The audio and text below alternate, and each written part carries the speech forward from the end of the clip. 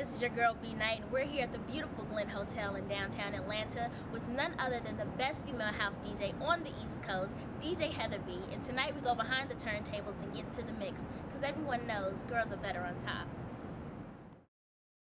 We went through this transition here in the last 15 years, you know. It's like house music was on top, and then something happened, and hip-hop took over, and then electro came in, and it opened up a door for all of us females, because it took it out of being a man's game into being a female's game.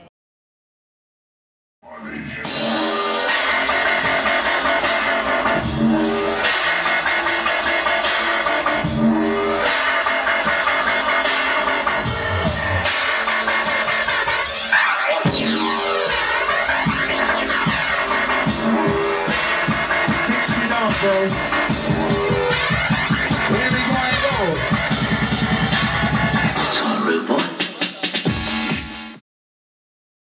Well, hello, Miss DJ Heather B. Hi, How are you doing this evening? It's a little chilly out here. We're good. We got the ATL, the background, the dirty. You can't ask for a better skyline. So how are you doing this evening? You're here for the Girls on Top event. I am. It's the launch of our Girls on Top party. It'll be going on all summer long, maybe through the fall. It's me and just Atlanta's best female DJs all coming together, and we're all actually co-promoting it.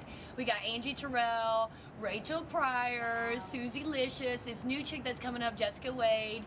And it's funny because Jessica, she's actually my age, but it took her a long time to get the start. So she's up and coming, and you know, Pablo Henderson, he I don't know if he owns the Glen or how he's involved, right, but Pablo's been supporting me for like 15 years. So he called me up and told me he had this idea, and I was like, let's run, let's run, let's run.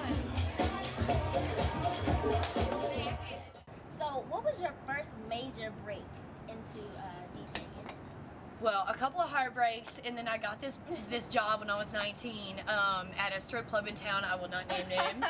But Andre Perry was actually playing, and I grew up on a dairy farm in Tennessee, and I didn't know what house music was. I didn't know what rap was. I didn't know what hip-hop was. And when I came here to Atlanta, I started working this job. It was my second night, and I heard Andre Perry, and I was like, let me sneak up there in the booth. And I got up there, and I saw what he was doing, and it's like a light went off. I was like, this is what I was born to do. I was born to make people dance. Have you seen anything drastically change over? I have. Like you know, I've seen, you know, I don't really spend too much hip hop, but I have to say this.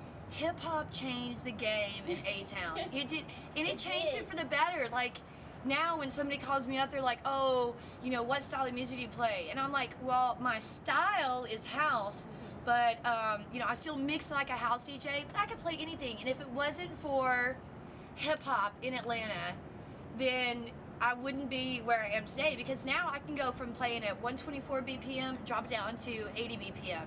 And now there's this new thing coming up. Some people have known about, maybe some of you guys out there have heard about it. It's called dubstep.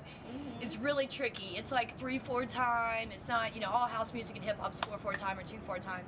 It's a little bit tricky and stuff, but now with production and stuff, now it's like, because of hip hop, we can now merge house music, radio, rock, hip hop, dub, and it's just been a blessing. God bless Outkast. Thank you for coming to A-Town. Thank you, Outkast.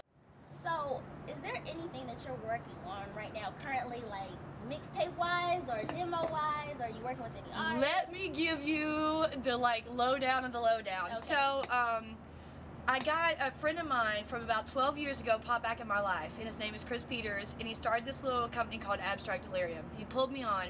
We're still in the works of it, but what we're basically going to do is we're going to manage other artists and on a global level. I also just got picked up by CJ's, which is a global company. They do global bookings. They haven't booked me yet. CJ's, what's up? And then TKRP, who is Tyro Tan Upgrade, who I know you know. Yes, he's a friend of mine. That guy came into my life and shined like a star, and it's really just given me the backing that I need. And with Ty's label skills and Abstract Delirium's management skills, I think that I'm going places.